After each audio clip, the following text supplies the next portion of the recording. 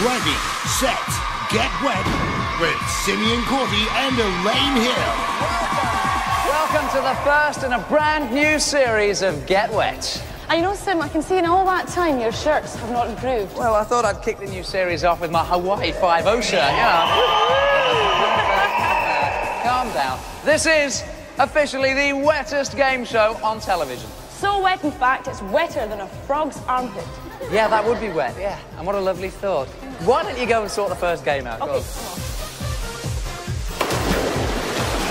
on. And before we play that first game, just come up here. I want to show you this, give you a poke around on our genuine, bona fide, real-life shipwreck. You see, somewhere hidden on this shipwreck is the key to this week's star prize. It's the top booty. It is the Big Kahuna. Now, the way it works is both our teams will be battling it out today, gaining points, winning prizes, and whichever team has the most points gets to search for that star prize up here on the shipwreck, but also, coolest of all, scuba diving down there amongst the wreckage next to the harbour wall. So let's meet the teams battling it out today on Get Wet. First of all, the green team are Jenny and Jonathan, the Davenport Dolphins. And the orange team are Sarah and Leon, the Chatteris Kingfishers.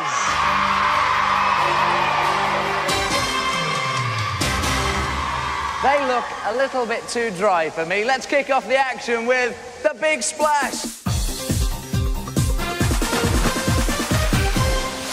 First of all, the teams have to come down the chute here and swim over to the valve, turning the wheel because it operates the water cannon on the pontoon.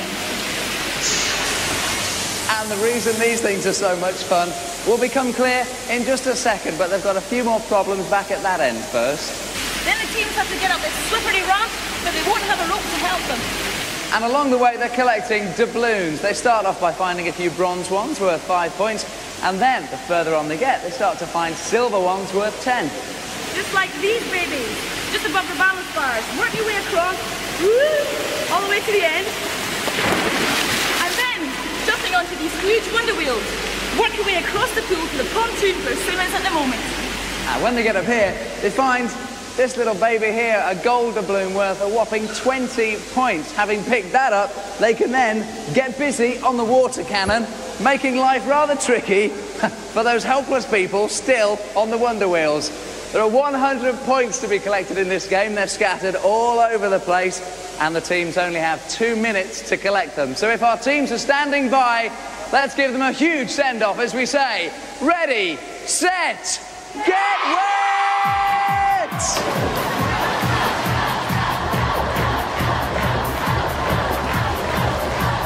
So the first challenge is to open those valves. They've got to start on water cannons.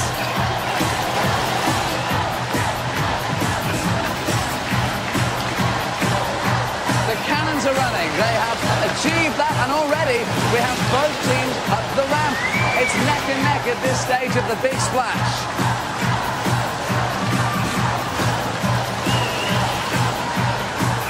The Dolphins have collected their 2 silver doubloons, and they make it successfully along the balance bar as well. It's a flawless performance by both teams. There's nothing to decide between the Dolphins and the Kingfishers as all 4 contestants dive into the wonder wheels simultaneously. Now this is where the fun begins. Are they going to go for the doubloons in the water or head straight for the pontoon? The Dolphins are heading straight for the pontoon. That must be Jenny. Jenny's going to be first on the pontoon. She can't get out of her wonder wheel. She's ditched it. And she's out. She can collect her 20 points and have fun with the water cannon. Jonathan shouting instructions to Jenny. Blast the opposition, he's saying. Get busy with your water cannon. Still, none of the Starfish team have made it to the pontoon. They don't seem to care. Wait a minute, here comes Leon. Leon's up there. Okay, grab your 20 points. He's got them.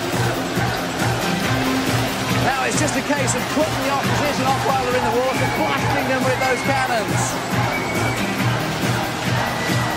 It all looks quite evenly matched. Leon is still trying to get to grips with his water cannon. He's giving Jonathan a mouthful of water. That's it! The time is up. It looked really evenly matched from up here. Let's see, at this early stage in the show, what the scoreboard looks like. Well, Sim, the Chatteris Kingfishers have 70 points, but the Davenport Dolphins have 80 points. Now, the more points you build up on the show, the more prizes you gain. Let's see what you can win on today's Get Wet. Level 1, 75 points, and you can draw your own conclusions with this funky pen set. Level 2, 100 points, net the prize and pick up this fruity phone. Level 3, 125 points, splash down to win this swimming gear. And level 4, 150 points, snap the shutter to bag this Snaptastic Advanced Camera. Nice prizes, and another chance now for them to perhaps gain a few more points as we play Brainwave. And the way this works is basically a true or false quiz. Now, Elaine and I have 3 statements all about general sport. The trouble is some of those statements are completely made up, aren't they? All our teams have to do is decide which are true and which are false. They've nominated a spokesperson. We have Sarah for the orange team, the Kingfishers, and Jonathan for the Dolphins. I have to take the first answer you shout out on each occasion, but you can confer. Now, Dolphins, you're in the lead, so you'll go first. Your 3 statements. Christopher Dean of Torville and Dean used to be a fireman. True or false? False. It is false. He used to be a policeman, actually. In December 1996, Peter Shilton became the first footballer to play in 1,000 league matches when he kept goal for Leyton Orient against Brighton. True or false? True. It is true. Top guess. You never really knew that, did you? Good guess, though. And your final statement is Gary Lineker is the team captain on A Question of Sport. True or false? True. No. I have to take your first answer, Jonathan. I have to take your first answer. It is false. I think you realised that at the last minute. They think it's all over, of course. Anyway, good effort. 2 out of 3. Okay, orange team. In the women's 100-metre hurdles, there are 8 barriers. True or false? True. It is. It's true. The first Grand Prix held on a specially constructed circuit was at Le Mans in 1906. True or false? False. It's true, I'm afraid. In the discus event, the weight of the discus is the same for both men and women. True or false? False. It is. The men is 2 kilograms and the woman is only 1 kilogram. Well done. OK, so hopefully that should have affected the scoreboard. Let's find out how it stands from VoiceOver Man. Well, here's how it is, Sim. The Kingfishers have 80 points, but still in the lead. The Dolphins with 90. So the gap remains the same. Yeah, but there's still more points to play for, and I'm going to go and check out the next game. OK. Yes, this is a game I've been looking forward to for quite a while, because this will be messy. It's time for our teams to play Pillow Plunge.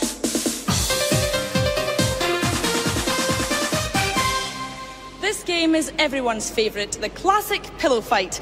As you can see, the contestants will be standing on this beam, and the object of the game is to bash your opponent into the water. But to make it a little bit more tricky, the middle section has been greased, so it should be fun to watch.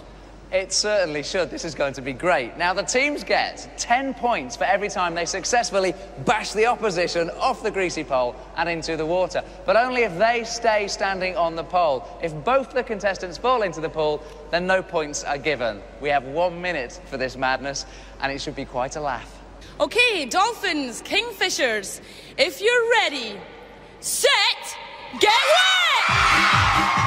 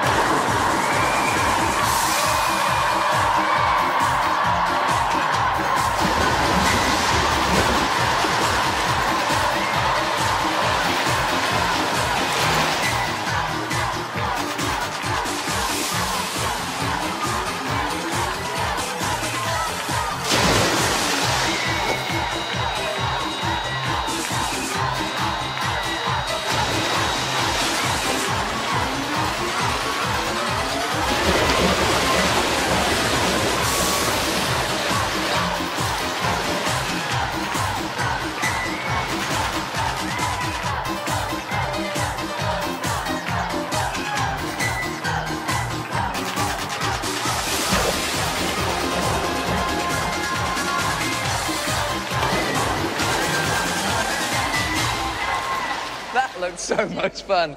Quite evenly matched, though. Let's have a look at the scoreboard. While the Chatteris Kingfishers are on 100 points, but still in the lead, the Dolphins with 120. So, both teams have reached level 2, and that means they have already snatched the pens and the footy phone. The swimming gear and Snaptastic camera still up for grabs. So, the prizes keep on coming. There's another chance for them to build up some points now as we enter round 2 of Brainwaves. It works a lot like round 1, really. It's a true or false quiz between the two teams, but there is a slight difference, isn't there? Yeah, the difference is only one member from each team comes forward to play, and they'll be asked 6 questions at the same time.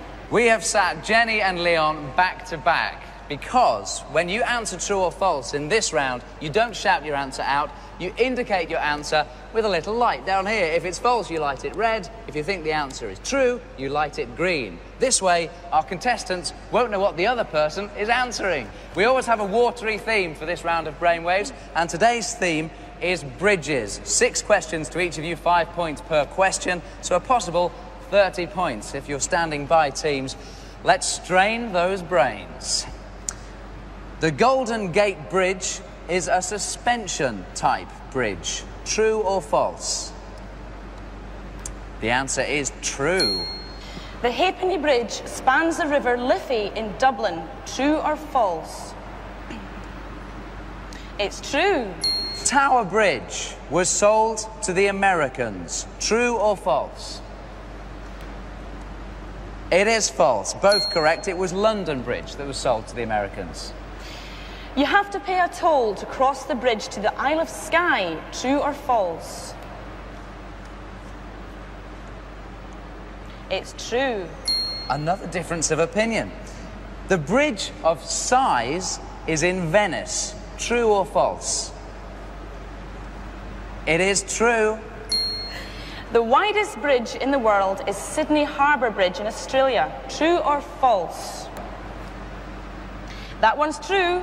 So you both got the final question right. You can relax. Well done. Let's see how it's affected the scores. Well, Sam, the Kingfishers have 115 points, but still in the lead, the Dolphins with 145. The Kingfishers can catch up. We've seen it done before. As we play our final game before the chest quest, it's called Flip Your Lids.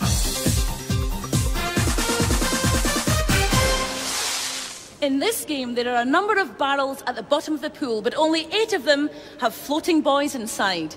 So the object of the game is for the contestants to dive under, flip as many lids as possible, and release as many boys as possible. Now, we play this game one team at a time. The Dolphins are in the lead, so they're going to go first. But while they're battling away down there, they will be distracted by the opposing team, in this case the Kingfishers, blasting them with these water cannons. There's a possible 40 points to be gained by each team here, but only a minute and a half to find them. So Dolphins, if you're ready, set to get wet!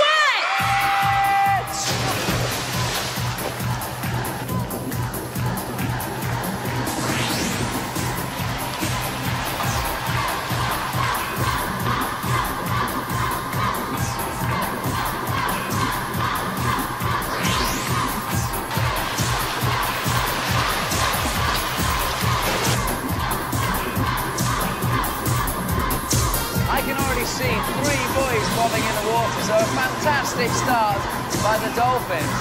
They hardly seem to be above the water. They're holding their breath for so long. I'm counting the boys as they bob up, and at the moment I think I can count 4 boys. So they're halfway there, but there are so many lids under. I think they've had a run of bad luck with empty barrels. Counting those boys now, I can see 6, so the Dolphins making tremendous progress. I can't remember the last time I saw Jonathan above the water. Where is he? Oh, there he is. They're holding their breath for so long that the Kingfishers are doing all they can with the water cannons, but there's really not much they can do because they're hardly seeing them. They're starting to have to gather their breath now. They're still searching underwater for more barrels. I do believe they've managed to crack it. They found all 8 boys, which is an incredible performance. Let's see if the Kingfishers can match that as they play Flip Your Lids. Kingfishers, stand by. Ready, set, get wet!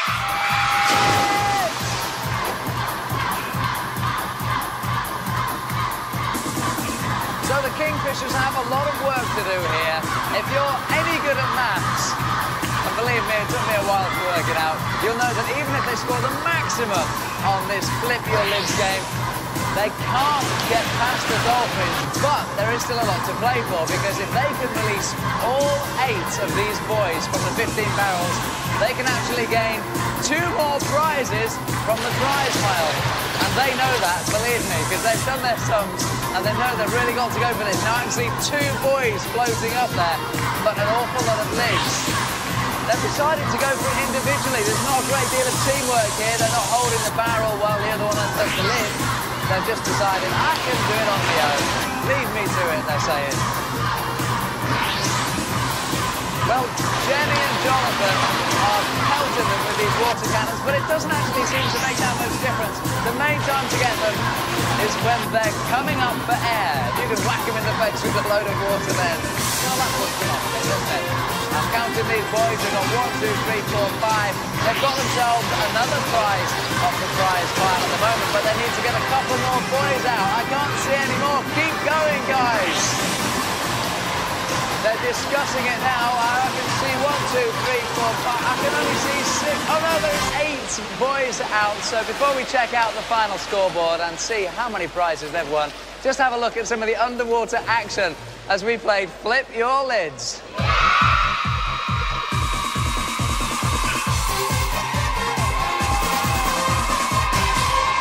Let's see the final scores. Well, Sim, here are the final scores. The Kingfishers have 155, but this week's chess questers are the Dolphins on 185. So we now know who'll be running the chest quest and looking for that star prize, but we have to say, Kingfishers, a fantastic job. Have you enjoyed your day here, Leon? Yeah, it's been great.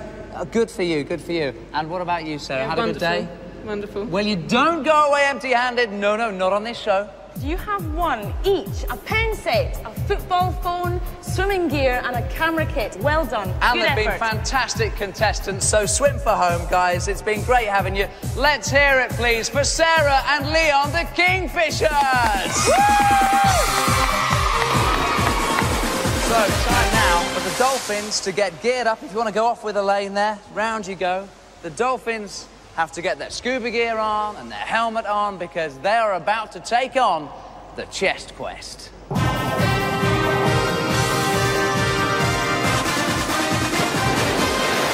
before I explain to you how the quest works, just brace yourself, prepare to be gobsmacked as we reveal today's fantastic star prize. And it is fantastic. Today's chess questers can fly to Cape Cod for a phenomenal New England holiday if they succeed on their quest. Now, to win that brilliant, brilliant holiday, all they've got to do is open this baby. This is the all-important chest. Problem is, it's secured at the moment by 2 chains locked with padlocks. So they need to find 2 keys that will open up the chest. So this is how it works. I will give Jonathan and Jenny their first keys on the quest. And in Jenny's case, because she's going to be up here on the shipwreck, she'll start off here at this chest. Now, when she opens it, she'll find something inside. It could be something like this handle. Then that would take her somewhere else on the shipwreck, in this case, to the float. She puts the little handle on, she would open up the tap, and you can see the key would float up till she can grab it, and that would take her onto the next little challenge. There's a whole sequence of those to get through. All the while, Jonathan will be down under the water in his scuba gear, going through another whole set of challenges. Hopefully, the 2 of them will end up with 2 keys to open this baby and win the holiday. In fact, as we speak, Jonathan is being kitted up in his scuba gear. You can see him there. And just so we're sure nothing can go wrong under the water, because scuba diving can be a bit dangerous, we have our safety divers. Now, every time we play the chest quest, we have a different route. So let's find out what the route for the quest is today. Well, the first stop for Jenny is the treasure chest on the foredeck. Then out front to open the anode. Back across the ship to blast those barrels. Then up to the poop deck to crack open the captain's lockers. And then onto the ship's larder where she'll find her golden key. Meanwhile, down below, Jonathan must first open the sunken chest. Then onto the sphere. Next up, unlatch that heavy lead casket. Then, on to crack the safe to find his golden key. Well, our team is ready. Let's go, Mad. Give them lots of support. Jonathan and Jenny, the Davenport Dolphins. Come on, you're looking good.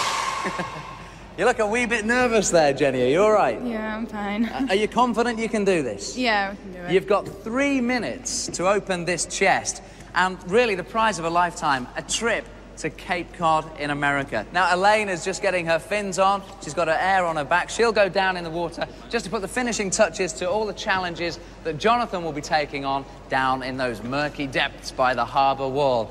Now, the way this works is I will give each of our contestants the first key on the quest. I have those keys here. Now, Jenny, there is your first key. And if Jonathan is almost ready, there's your first key there, Jonathan. Is everything ready? This is our safety diver here, Rocksteady Eddie, we call him. How's everything looking, Eddie? He's ready to dive now. He's ready to go. He's got his air, he's got his fins. You've each got the first key on your quest. 3 minutes to find the keys that open the chest. We're all behind you. Let's give them a huge send-off as we start the chest quest in 5, 4, 3, 2, 1, go!